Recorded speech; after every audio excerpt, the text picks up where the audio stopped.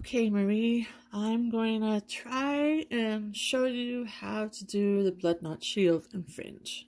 I've never done a tutorial before, so excuse me, if there's mistakes and whatnot. So I normally use a little utility knife. It's a good idea to make sure that your blade is pretty sharp, brand new if you will, so that it cuts clean and well. And then I use a lacing needle. I got it at Tandy's. Yeah, so that helps me. The first thing that you're going to want to do is, I make the fringe first. You don't have to, but this is the way I do it. I take the strip, the leather lace, and I from where the fringe is going to hang in the bag, I measure the lace to where I want it to be hanging from, and then I just fold it in half, and then that's what you're using. So I take the lacing needle, put it right in the middle, and I kind of give it a squeeze and a turn, and then you see the difference in color right there. That helps me figure out where I need to put the first mark. I just lay it down right here.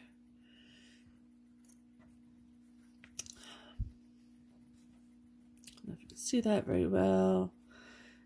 So then right underneath where this mark is, the discoloration, I put my blade right in the middle, press down into the cutting board, take the lace and pull up. Usually I make sure the slit is, I would say a centimeter long. Okay, and then what you're going to want to do with each of these is you're going to want to cut it into a point so that it's easy to get through the slit in the leather. So here's the fold. You put this back. I put it back here, and then you can see the cut. So I take fold it, and then you just take the piece behind it, and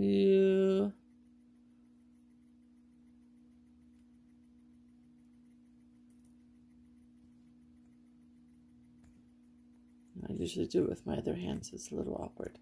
I'm trying to show you so you can see it on the camera.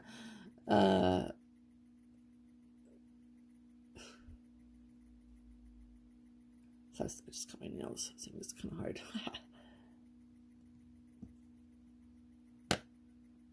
It's kind of tricky.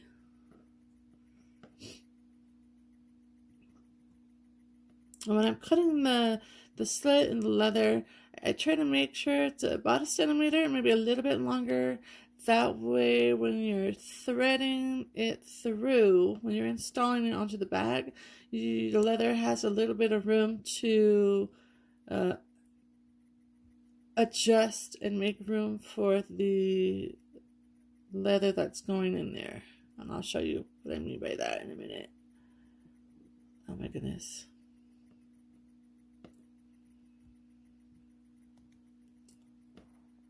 Okay. Sheesh. Alright, so there you go. Just pull it through. And you have the loop where the lace is going to hang on the bag. So my gauge is this right here. Just make sure that this piece is just in the wrong way, straight, like so straight as possible, horizontal as possible, I should say. You put, not too tight, but just enough so that it's not moving around. And the next slit that you're going to put is going to be right here. Okay? It's the same thing. Put it down. Put it down.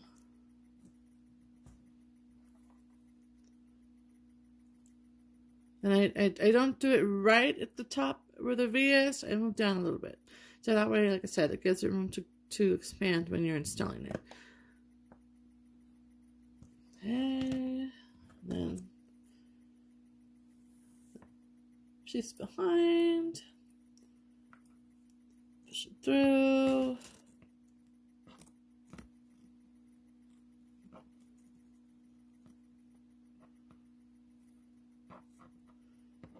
And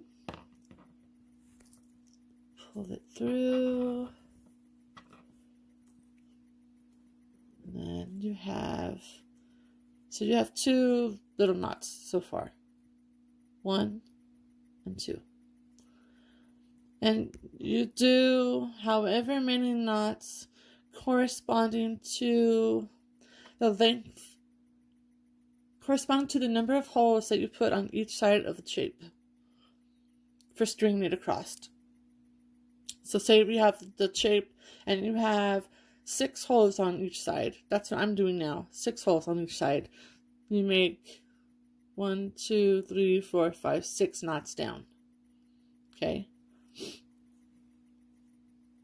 And then when you're done making a knot, you can use your leather lacing needle to open it up a little bit to make sure it's not too tight, so that when you thread it, it's not super hard for you to pull through. Because sometimes that's the problem I have. I make it too tight, and then I end up having sore hands at the end because, I'm fighting with the leather. And then just keep going. There. Slit.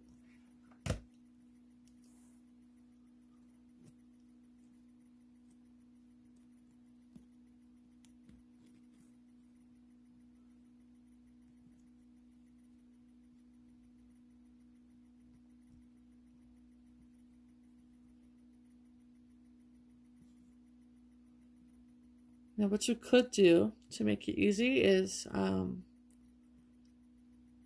install the lacing needle at the end of each of these ties. You could twist it on and then you can thread it easier that way, but I don't like taking it off and putting it on every single fringe. To me, that's, I don't know, that takes longer than just using my hands to get it through.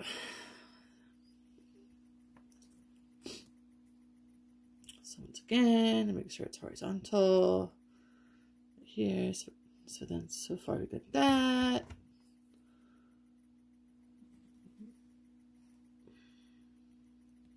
So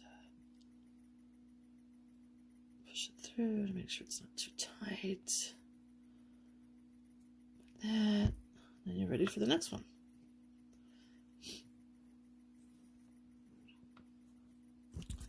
So usually when you start to make a lot of knots, I just push that part back and lay it down.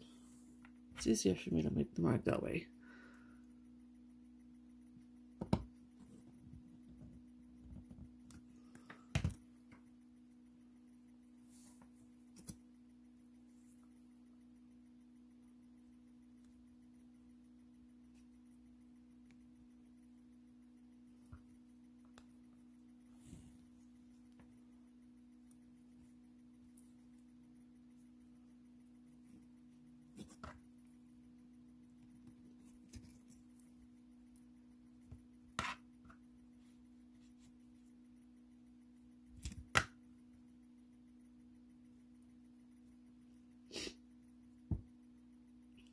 Sometimes it might look kind of weird when you're making this, but once you install it on there, everything will look, it'll shrink up and it won't look so, it won't look so weird, if that even makes sense.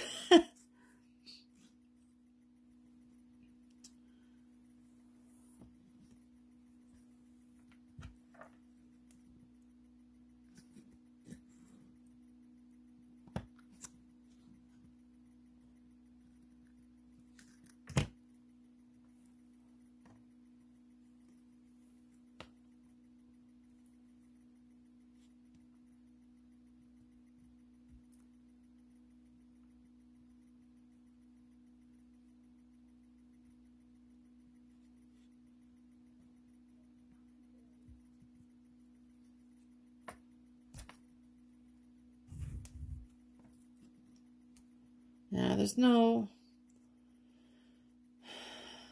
think there's more than one way to do this, so this is not like the be-all, end-all of blood knot tying.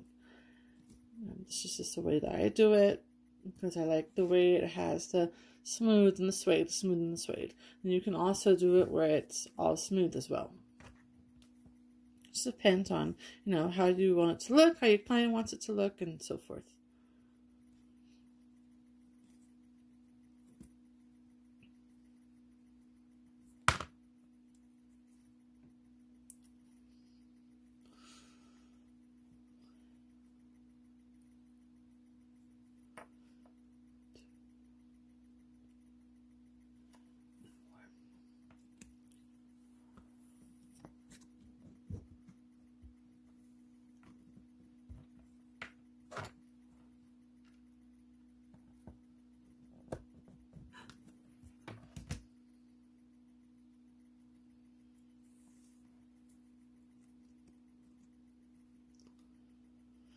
Please excuse my hands. My skin is super dry. We live in a cold climate. We got snow on the ground, and working with leather takes all the moisture out of my hands. So when I'm doing a project, it's, I let them be dry because I don't want to get the oils on the bag or the leather. Unless, the look is supposed to be like that, then I don't mind so much.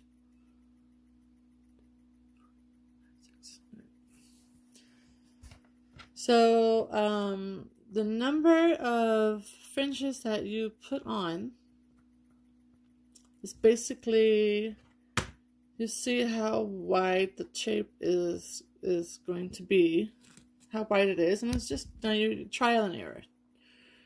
This particular, I'm doing a bag nose. I don't even know if I'm saying that right.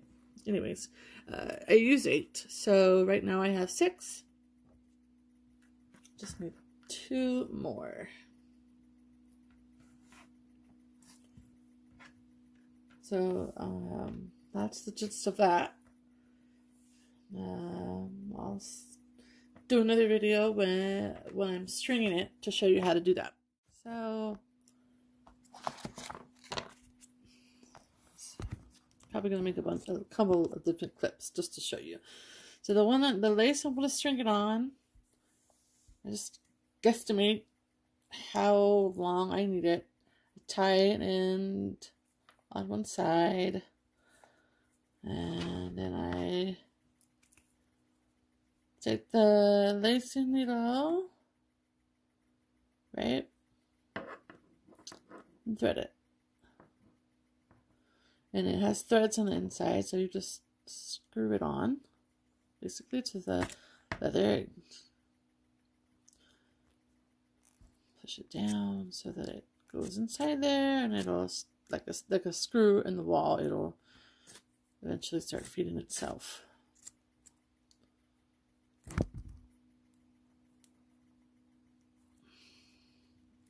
Nice and tight. Make sure it's not going to come off.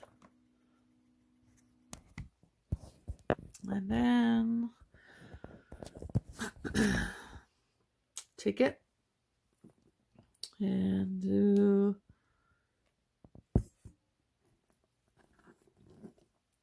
push it through the first one.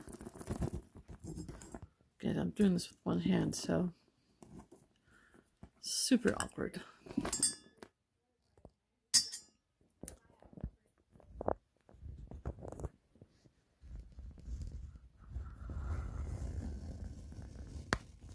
Alright, all the way through. And it's going to be strong like this across. Okay. These are tucked down to help cover shape, right? So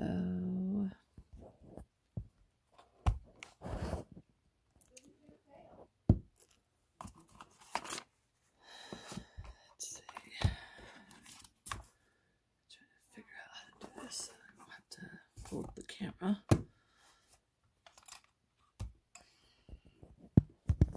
Yeah, that's not working. A little bit better.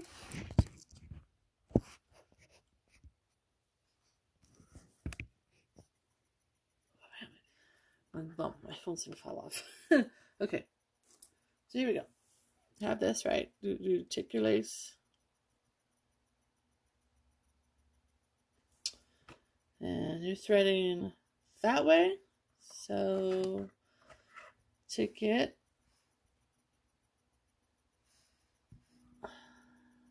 to the top. Make sure that the lace is all going the same direction so it's not being twisted.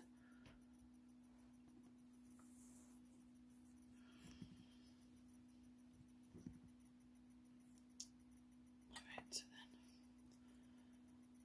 just pull it through.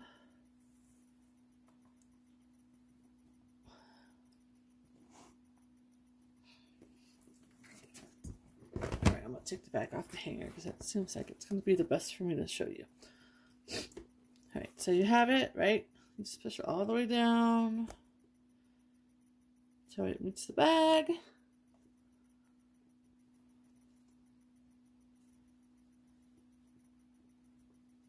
And then you just continue stringing the rest of them.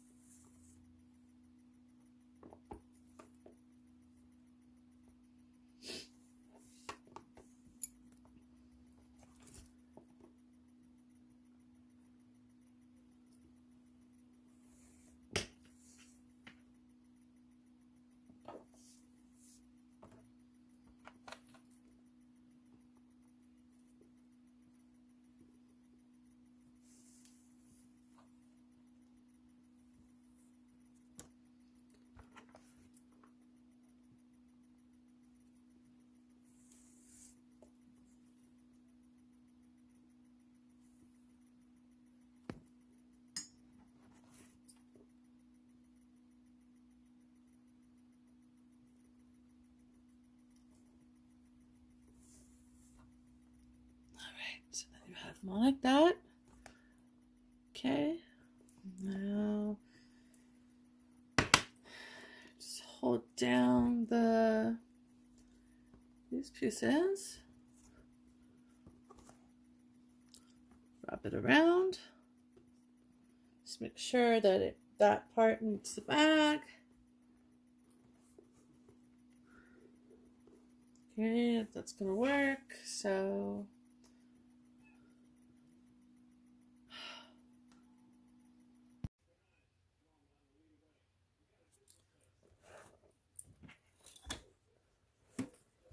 so that's what we have, right? I'm gonna put it through the other side.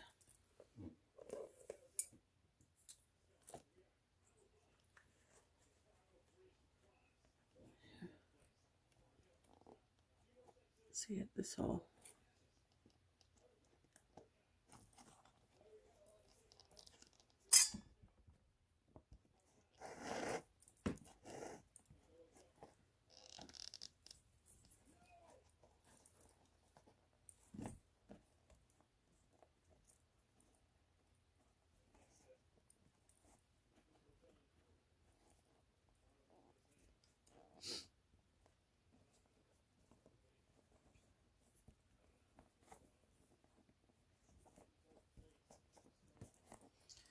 Well, that's the start of it.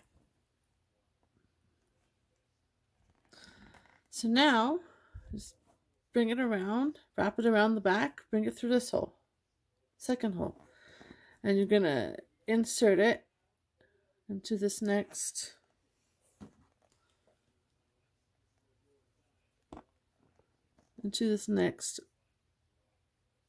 knot. And you continue on down, wrapping, threading it through, wrapping, threading it through, wrapping, threading it through.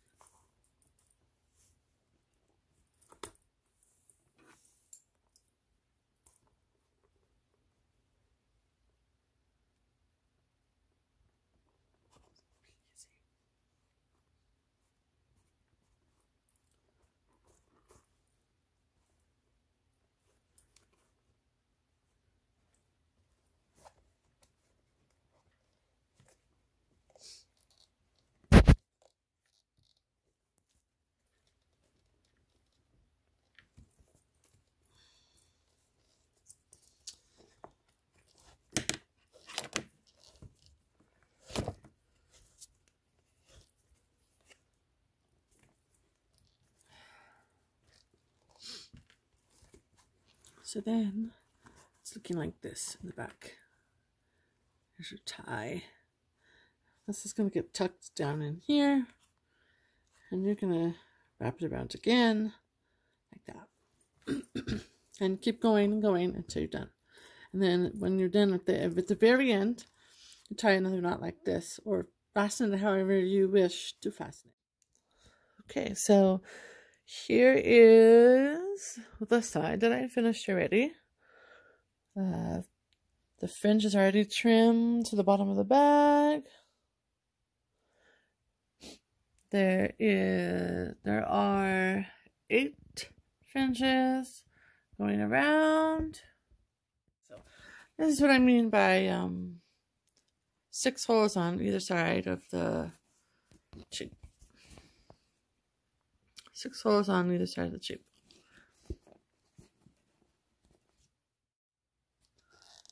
Alright, so I did all 6-7 passes. And there's the shield. And all the fringe that I'm going to cut in a minute. And then on the back, this is what the back looks like. I tied my knot for my end. I just put it through here. Pull it tight. Give it a snip.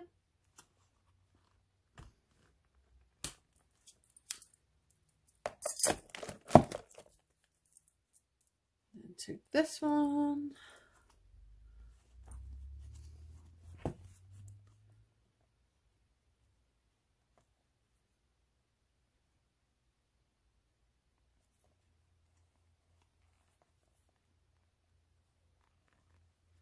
Get that down in there.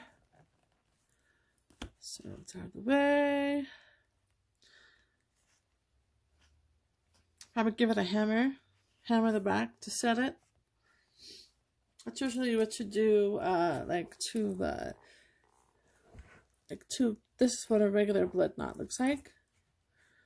And I hammered this down because that sets it.